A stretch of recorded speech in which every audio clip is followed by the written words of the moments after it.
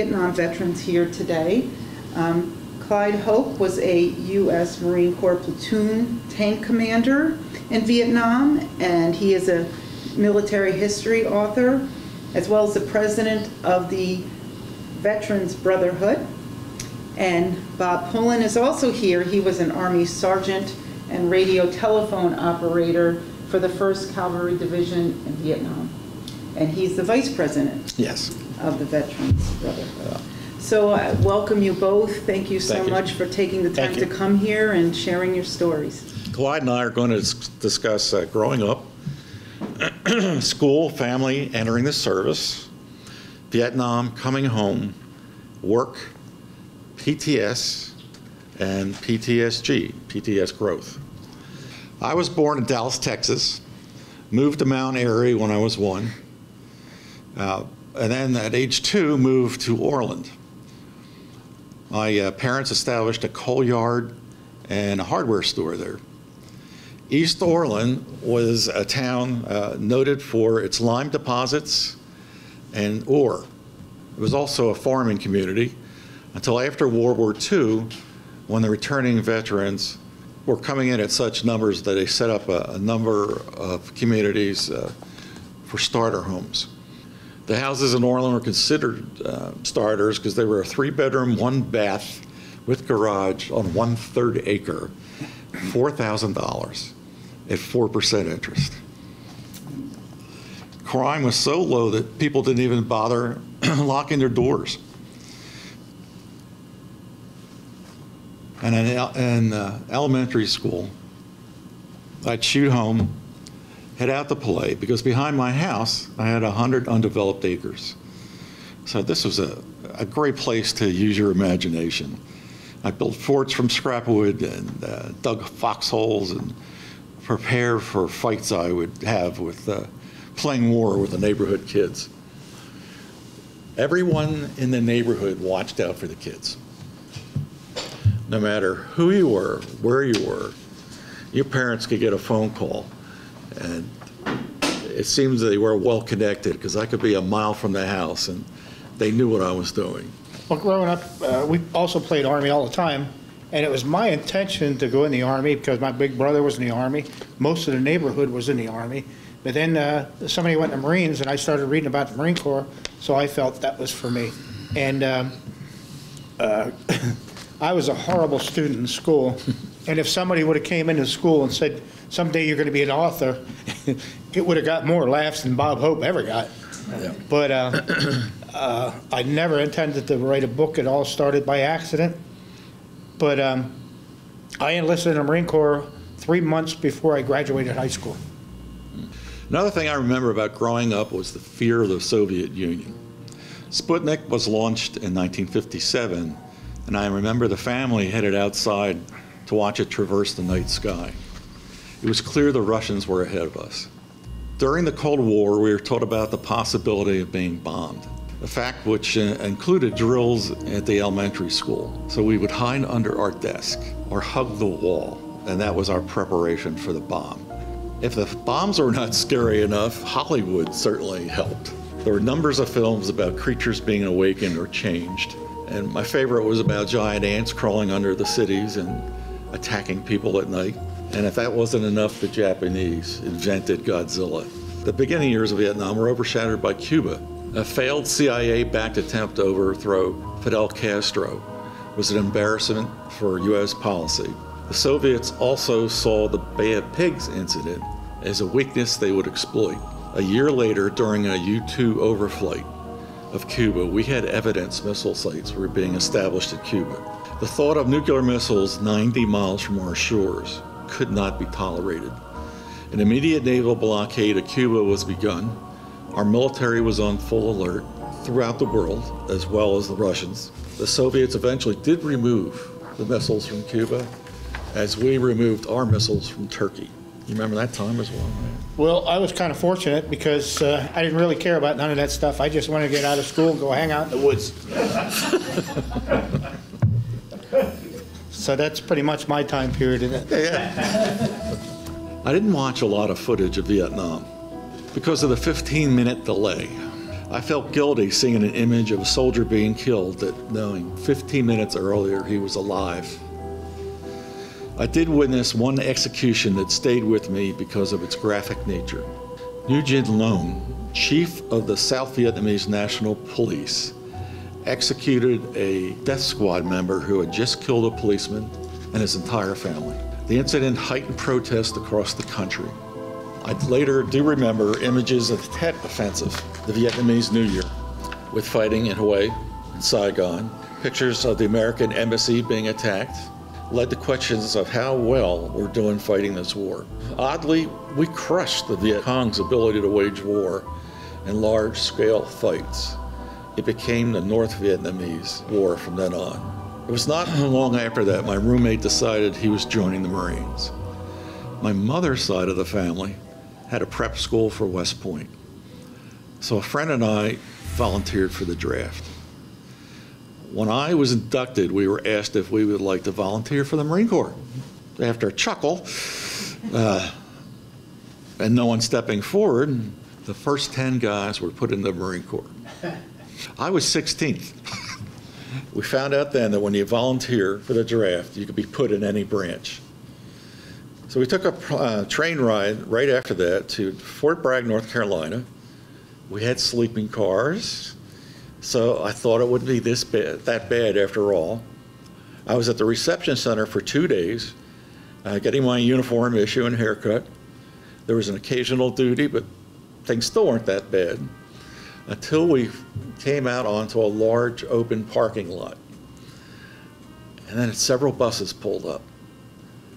And out of those buses poured drill sergeants. And they came at us like land sharks. They were in our face, and they stayed in our face for the next 10 weeks.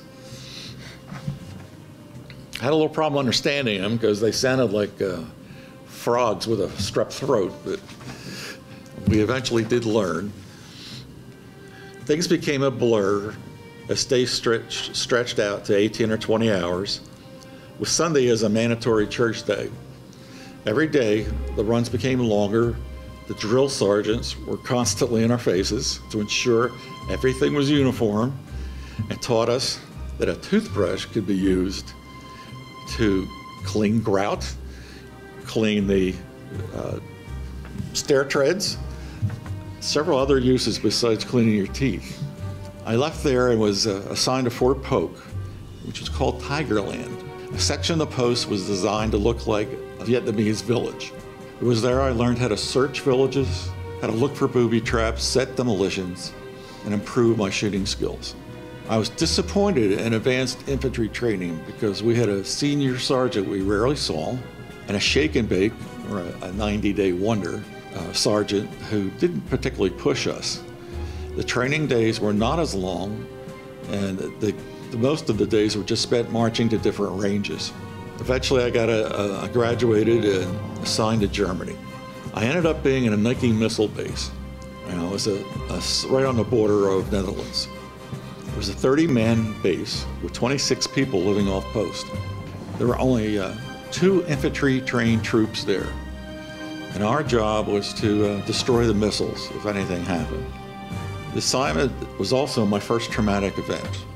We had a movie night on Saturdays, and it was interrupted by a scream. After running to the lobby, I saw one man drop to the floor, and the other man behind him with a very bloody chest. I put a chest compression on him, waited for the medic.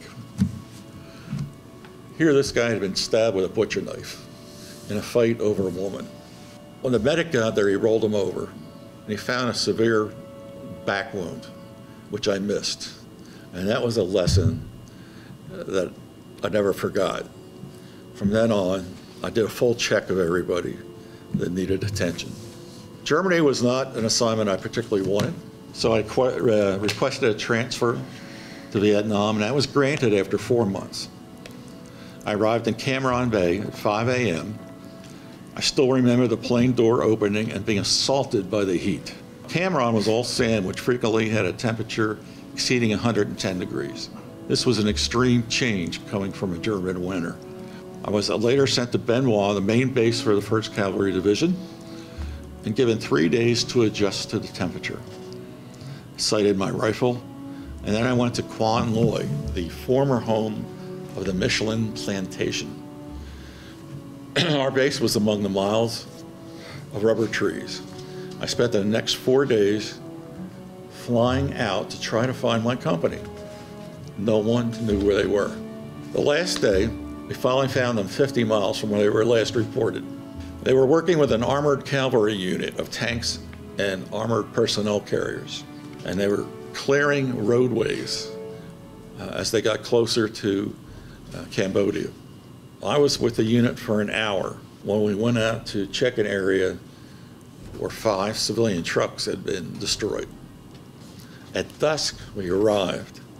We spotted the 5 vehicles, and as we turned to face the wood line and dismounted, a rocket-propelled grenade hit our vehicle. People were scurrying out of the APC, and I thought I saw a guy jumping off the back. When I hit the ground and looked up, I couldn't find him. And it took me a little while, but I realized that he was underneath the vehicle. It took whatever seemed to be an age to get everybody to stop shooting, to get the other vehicles to shut off their engines so that we could hear if the guy was underneath the track. He was, and the only thing we could do for him was roll over him again.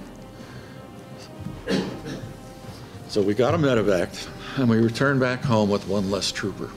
His legs were crushed. He did live. That was his last day in Vietnam. Because we were supported by the air, we frequently moved and faced constant changing terrain. The rubber plantation was surrounded by vast areas of razor grass, a tall 7-foot grass that could cut you like a knife. There were swamps, triple canopy jungle, rice paddies, rolling mountains, and areas that were barren because of Agent Orange. In the summer, temperatures exceeded 100 degrees, up to 108 degrees. So did the humidity. Yes, the humidity was up there as well. I was medevac for heat exhaustion twice. I carried up to 10 quarts of water, and that was often not enough. If we were lucky, we could fill our canteens from local streams. And during the monsoon season, it rained sideways. The wind was so strong during the season, we were actually cold. And we used ponchos to keep us warm. Overall, we were poorly supplied, which my Marine friends could understand. We wore the same clothes up to 2 months, or until they fell apart. We had 1/3 of the radios we needed, and they were often in poor shape because of water damage. We experimented with half-gallon soft canteens, but they didn't do well. We often lost a lot of our water because of a local vine called a wait a minute vine. It had like a 2-inch needle on this vine, and it would rip open our canteens. To add interest to our lives, there were 2 types of scorpions: beetles with mandibles so strong that they could eat through a poncho, a variety of snakes. There was tarantulas, fire ants, centipedes that were often 1.5 feet long, 2 types of leeches, and mosquitoes so large I thought they had Air Force insignia on them. The key to hygiene was keeping your feet dry. Immersion foot and fungus were a constant threat, and we often lost up to 5% of our men because of them having to go to the rear to take care of their feet. Any cut would become infected unless it was washed with soap and kept reasonably dry. Most combat veterans have a bad back. Mine came from carrying over 100 pounds each day. My radio and batteries weighed over 30 pounds. On top of that, I had 200 rounds of machine gun ammo, 500 rounds of rifle, Claymore mines, 2 pounds of C4, which was an explosive, 4 smoke grenades, 4 fragmentation grenades, a poncho, a hygiene kit, and up to 10 quarts of water, and a rifle and helmet. We ate canned wet food, sea rations, each meal weighing about 2.5 pounds and providing 1,200 calories a meal. Most of the times that was cold too. Yes, yeah. There were 10 choices of meals at the time. They included things like Franks and beans, ham and eggs, which were a little tough to eat, a little tough to cook. So you had to eat them plain. Pork, beef slices, and then we had jam, cheese and crackers, peanut butter, chocolate, pound cake. And my favorite was the cigarettes. And some of those sea rations were actually dated from World War II. That's true. Those of you old enough to remember Vietnam often heard of body count. And that's how we kind of thought we could tell the public how we were winning by how many people we were killing. In order to build up the numbers, sometimes we counted them twice. And this was one way to do it, to dig up the graves. Well, I can still remember the stench as we did this. And I think it was that day that I decided that the military was no longer going to be my career. This was a true moral injury. This was against everything I stood for. When I arrived home, I was just 3 days from being in the field. I had some problems with protesters at the airport, but I didn't have anything to deal with them. I just walked right past them. Soon after that, I started a series of jobs. Most of them were paramilitary. I worked in police, prison, various security departments, any place where I could work alone. So I've been married since 1981. I have a son. In 1998, I had breast cancer, which led to an additional diagnosis of post-traumatic stress. I now concentrate on post-traumatic stress growth. And I work with groups like the one that Clyde has started to help other veterans. And I find that helps me more than anything else. I have a couple boot camp stories. I think the first one that when you first stop in Parris Island, South Carolina, the drill instructors get on a bus and they start screaming and yelling. And I think everybody's first thought was, what the hell did I do? And a couple of things that stand out in my mind about boot camp was, first of all, I just happened to be running past my physical training instructor who was talking to my drill instructor. My physical training instructor said, is your drill instructor hard on you? So I thought right away, no matter what I say, I'm in trouble. And if I said he's too easy on me, he's going to be harder yet. So I said, yes, sir. And the drill instructor said, report to me when we get back. So I reported to him when we got back, and his office is in the barracks were like an H, and there was double. And when I reported to him, his office was in like a hallway. So he told me to do 5 million side straddle hops, which jumping jacks. So I thought to myself, I don't think I can even count that high. But I started doing them, and the floors in the barracks were wooden. So after a while, I just stopped moving my arms and just kept bouncing because I felt he'd feel the vibration. Now, I don't know if it was coincidence or he was waiting for me to do this, but as soon as I did that, he came out of nowhere and started punching me, and I was off balance anyway when he hit me, so I fell down and he started kicking me. And then he said, just get the hell back in the barracks. And another thing, in boot camp, we had sand fleas at Parris Island, South Carolina. And sand fleas were a little tiny thing, and they bite, and it hurt. But when you're standing at attention, there's nothing you can do about it. And sometimes they'd even go inside your ear and bite, and that would really hurt. But one time, our drill instructor, the sand fleas were having a picnic with us. We're standing in the grass by our barracks, and our drill instructor happened to turn around, and one of the guys quickly hit a sand flea. Unknown to us, there was a drill instructor standing behind us. So all of us, about 70 of us, had to crawl around their hands and knees looking for this dead sand flea. So I thought, this is so stupid. We're never going to find it. This is ridiculous. But finally, one of the guys said, sir, I found it. And I was thinking, this can't be. The drill instructor said, let me see it. He said, no, the one he killed was a female. This is a male. Keep looking. But once boot camp was finished, everybody at that time went to infantry training. When I went in, I put in for infantry, machine gunner, or motor transport. They put me in tanks. So after infantry training, I was told to report the 2nd Tank Battalion, Camp Lejeune, North Carolina. I report there, and they said, okay, you're in tanks, now go, you got 30 days leave, go home. So I didn't know what being in tanks meant. You know, what does that mean? They bring the tanks in, you clean the tracks? So I really didn't know what my job was going to be. When I got back, 4 of us came in to tanks at the same time. Now at that time, there was 4 people in each tank, and there was 5 tanks in a platoon. And a platoon of tanks was made up into 2 sections. The first 3 tanks were called the heavy section. The second 2 tanks were called the light section. So the normal progression was a loader. He was the lowest ranking guy in the crew. Then it was a driver, then it was a gunner, and then it was a tank commander. Well, as soon as I get in there, the 4 of us came in at the same time, all new guys. We never went to tank school. We got taught by our sergeants. And they said, you're going to be a driver. They needed a driver. So I never saw the inside of a tank before. And they said, here's what you do, right? So I was made a driver.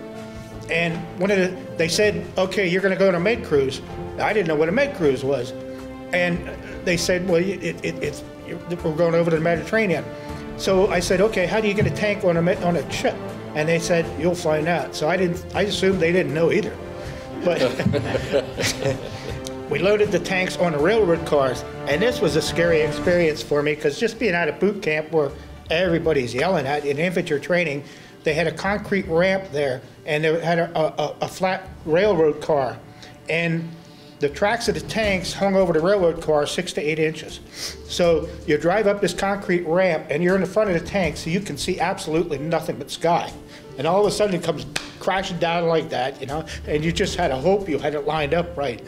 So we loaded the tanks on the railroad cars, and we took them to Morehead City, North Carolina. And the ships, when they finally came, they looked like they were probably a mile out. And the type of ship that I was on was called an LSD, and it had a big tailgate in the back. So they opened the tailgate, and they partially flooded the ships, and small boats came out of them. Now 2 Mike boats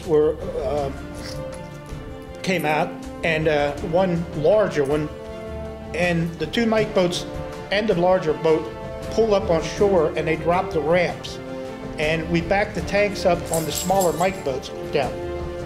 And they raised the ramp in the front of them, and then they backed off, and then they drove the boats into the back of the ship. And then they raised the tailgate and pumped the water out, and we chained the tanks to the boats and chained the boats to the tanks. And away we went for the Mediterranean.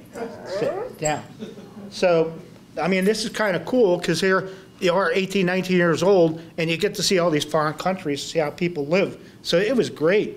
And I hung out with a friend who got us in so much trouble. But fortunately for him, when we went to see the commanding officer, he made it sound like it was so funny that the commanding officer never really got us in too much trouble.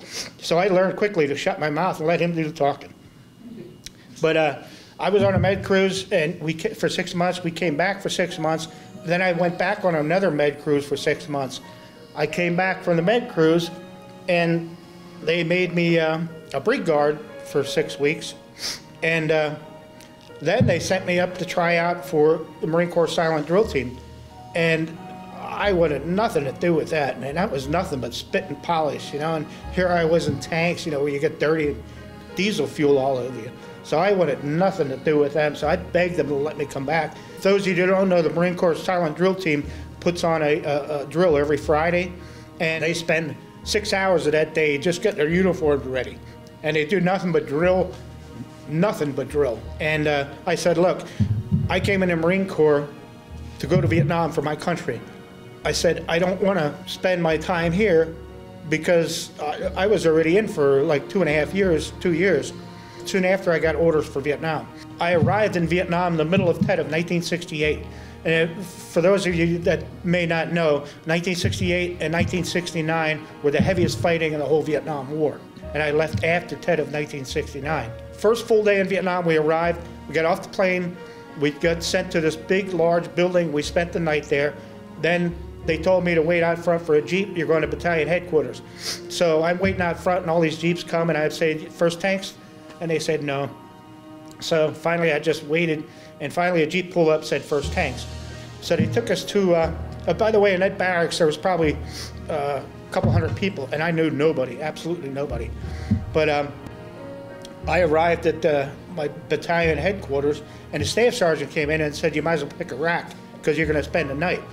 So I started picking a rack out, and another staff sergeant came in that came over on the plane with me. So I kind of knew him a little bit, and I was happy to see somebody I knew.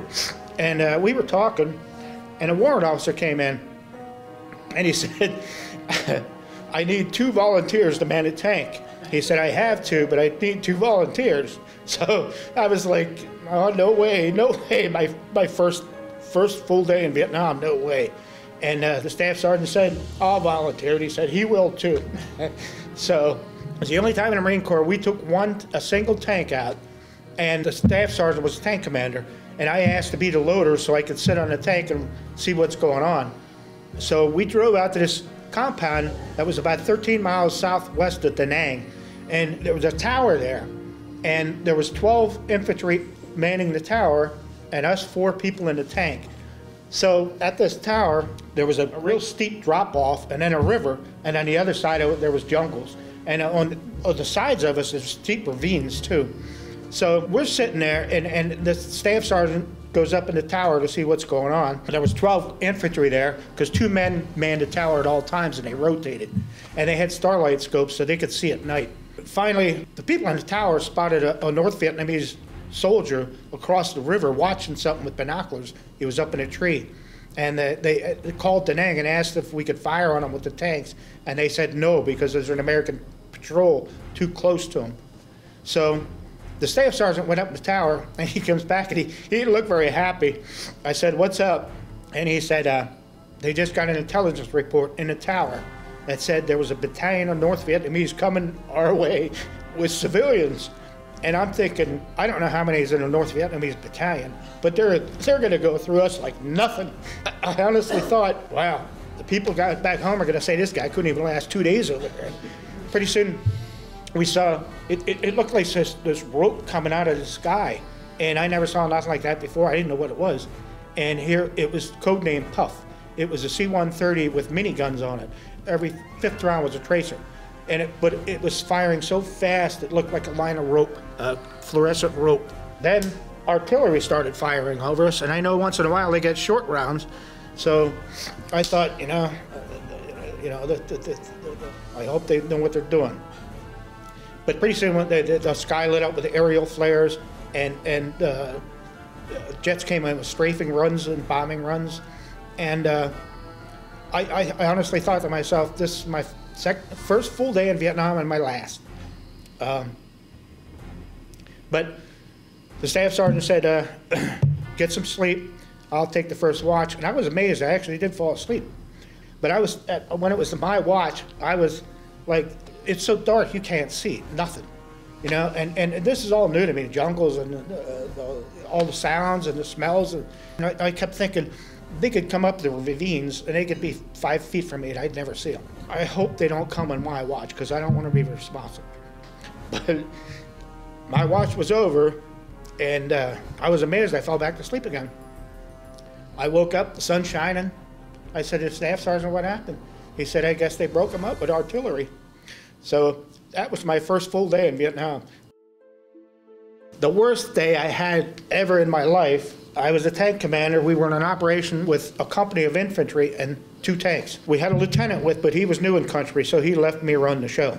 And we sat there as a blocking force for several hours. And then we got a call that said, come on back in, which we were happy about, because we were expected to sleep alongside the tank, eat cold sea rations, and sleep on the ground. And so we're heading back in. I asked the lieutenant if he wanted his guys to ride on the tank, and he said, of course. So they rode on the tank. We're coming back in, and everybody was all happy because we're getting to go back to showers and warm meals. All of a sudden, I remember taking a deep breath of air, and it was all very hot air. And everything started getting fuzzy. And I remember thinking to myself, uh-oh, this is it. And the next thing I remembered, my life was like a brown blob. And I started talking to myself, saying, come on, you got to snap out of this. You can't let go. You can't do this. And it seemed to me like I talked to myself for 20 minutes. How long it actually was, I don't know. But that's what my life looked like, just like a brown blob. And finally, I remember seeing a little bit of light. And what it reminded me of is when you drink a glass of water, you look down through the bottom of it. Everything was all distorted. And finally, I started to function. And I remember looking around, and I saw people laying all over the place. And I didn't understand what happened. I saw people's mouths moving, but I couldn't hear a word. So finally, it took me a long time to realize we hit a mine. But I didn't understand because I never heard the explosion. I should have jumped down and started helping people and stuff, but I was just like in a daze. And back then, if you weren't bleeding profusely, you were fine. But that was the worst day of my life. The mine we hit, it blew the first 3 road wheels off the tank. The tank was laying in a hole probably 3 feet deep and 5 feet round. They estimated the explosives between 30 and 50 pounds, and I was like 11 feet away from that. So I was never the same person after that. After that, I started just trusting everybody. I wanted to be by myself. I didn't want to be around nobody. I hated everything. I couldn't remember things, too. And they gave me orders for drill instructor school, and I knew I could not make it through drill instructor school with my memory the way it was, and I was just not the same person after that mine explosion. So I opted to get out of the Marine Corps, and coming home from Vietnam was the worst time in my life. I hated everybody. I hated myself. I drank way too much, and to this day I hate being in big crowds of people or loud noise, but it was a horrible time for me. And I actually contemplated suicide so much because I just felt life isn't worth the effort. It seemed like everybody else, it took me 4 times the effort to do the same thing everybody else did. So I contemplated it, and the only thing that ever stopped me from committing suicide was the fact that I felt God put us here for a reason, and it wouldn't be right for us to cut that reason short. But I struggled through most of my life. I had a very, very hard life. Eventually, I became a mentor for the Lehigh County District Attorney's Office to mentor veterans. And what it is a program, when a veteran gets in trouble with the law, they put another veteran with them to mentor him along and kind of straighten him out. But I thought, why shouldn't we get them before they get in trouble with the law? Why shouldn't we get them before they're ready to commit suicide? So I was instrumental in starting this organization called the Veterans Brotherhood. So what we do is we take veterans off the streets that have absolutely nothing, nowhere to go, no food, and we put them up in a hotel for a few days, and we evaluate them for what's best for their future. In our first year, we took 18 veterans off the streets, and some of those now have jobs, going to school, and have their own apartments. But our biggest thing is veteran suicides. And we're like first responders, because there's a lot of organizations that help veterans, but very few of them take veterans off the street immediately. Most of them have to go through a administrative process or something like that. So we take them off the streets when they're at their lowest and have absolutely nothing. Bob's vice president, as we said, and we're working on a film now about post-traumatic stress disorder. And the reason we're doing that is because so many veterans have a hard time talking to their families about their experiences. So we want to film so that their families can see what their son or daughter's possibly going through and look for warning signs of suicides. So we feel this film is, for the money we're putting into it, is the best thing we could do, because the film will be around for 10, 20 years helping veterans. And I can't think of a better way to reach out and help so many veterans. And it's not just for veterans. We're trying to reach the larger community. It's for police officers, first responders, anybody that's been in a trauma. And we hope to reach them through the film. He went through TET, I went through TET, and I got stuck in, well, we were recon. So like you were saying with the NVA, we spotted them when after the TET, when they were bringing more troops in, and we were stuck out there for recon's like five, 6 of us. And we were out there for 5 days, and we worked our way back and got to Quezon. We stayed there I stayed there 20-some days out of the 77-day siege. And then after that, we worked our way up to Way City, got stuck in that because we had no way to get out. We were trapped. You were in a 5-man team or a 6-man team? 5, 6, recon, yeah, just like the SEALs. Army has the Rangers, Navy has the SEALs, and Marines has recon. 5 guys, put the camouflage on, go out, observe, try not to make contact. But a lot of times, they see the helicopters. You saw helicopters come in, they see, and either VC or NVA follow you, and they just sneak up on you, try to catch you. We just try to observe, see what's going on, and then report back what we see. That's what started the whole thing in Quezon. We were seeing that, and that's why Westmoreland at the time wanted all the Marines up at Quezon stop them, because he knew they were coming in from the North Vietnam at the time. You figure once they get down there, they're going to work their way south. In 1967, there was 9,000 American casualties. In 1968, there was 14,500. In 1969, there was 10,000. So in that 3-year period, you had 33,643 American casualties, which is over half of what the whole Vietnam War in that 3-year period. Just what was a typical day in the sense that I guess you didn't go back to a base in a day, so were you constantly in a sense sort of traveling to the next place and out there for days, and what did that look like for each of you? Well, for me, because I was part of the Air Cavalry, we were we called it being logged or supplied every 3 days. So we often stayed out from 30 to 60 days. And when we got back, it was to a forward fire base, which could be quite small and might have a few artillery pieces on it. And we just helped build the base for 2 or 3 nights, and then we were out again. So most of our time was just trying to search.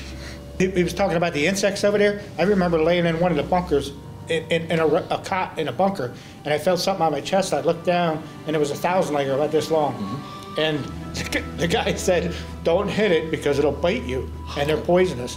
So I thought about taking my .45 and try to shoot it off.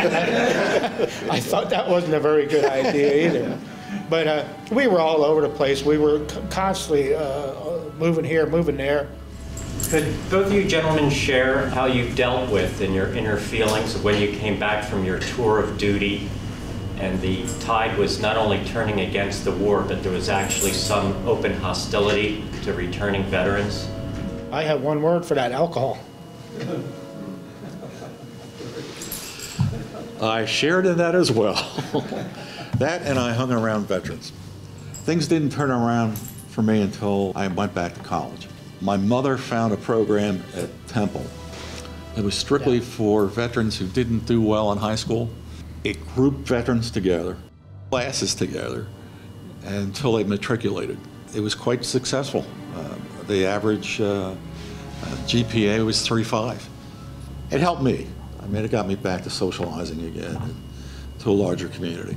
I'm wondering about the post-traumatic stress disorder, specifically how prevalent is it, and if there's been any studies about what percentage of vets in combat, for example, might be expected to eventually develop it, or is we too still early in that kind of mass data? When we were in Vietnam, for every guy in the combat arms, there were at least 7 in the supporting arms. Mm-hmm. So their stress was separation from home. I mean, there were a lot of forward fire bases that were not too nice, and they were in danger of being mortared. But the further out you got, the better chances are that you would get PTS. I would say that's normal. It's multiple traumas. Did you guys ever cry or feel like crying or just... Sure felt like it a lot, but I never did. Certainly not in front of the guys. No, and he said he went in the back and he cried by himself. And the reason why was because his squad was cut down and there were 2 KIAs and 3 WIAs. And he said he just walked off and for the first time he cried. I guess he might have felt responsible or what have you. We'll never know. Because a mortar got him 3 days later. But I often think of that, like 8 months, you know, and he cried. I didn't cry until it was during the dedication of the Vietnam Wall. A civilian came out and thanked me for my service, and I just lost it. But prior to that, I couldn't shed a tear. A lot of the firemen, younger guys that come out, it's like, come on over to American Legion. Now you're 20, 30 years old. American Legion, that's for the old time. That's like, they remind you of like a bar where veterans go to a bar, sit around and drink. That's what their mentality is. A lot of the younger guys don't know nothing about transferring their life insurance when they get out of service. They transfer it over with benefits. Because we handled a couple more Iraqi kids committed suicide, like he was saying. Couldn't stand the pressure. 2 years ago, the same thing.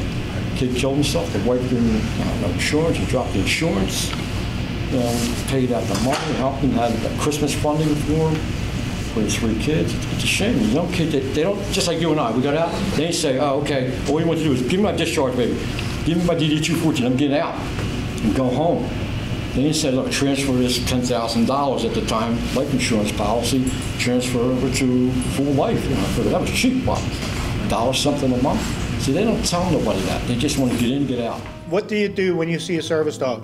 Most people don't know, but you should not touch it, pet it, talk to it, or anything. You should leave it alone, because if he's paying attention to you, he's not paying attention to what he's trained for. Now, he's mine for post-traumatic stress disorder and traumatic brain injury. I've been going to psychiatrists and therapists, so he does more for me than any of them do. If I took his vest off, he'd run around here licking everybody. What do you think should be taught in schools about the Vietnam War and the whole Vietnam time period? The truth. In the Ken Burns film, one thing that bothered me is they said North Vietnam did a peaceful takeover of South Vietnam. That was not true. They slaughtered millions of people. Was there good things about that?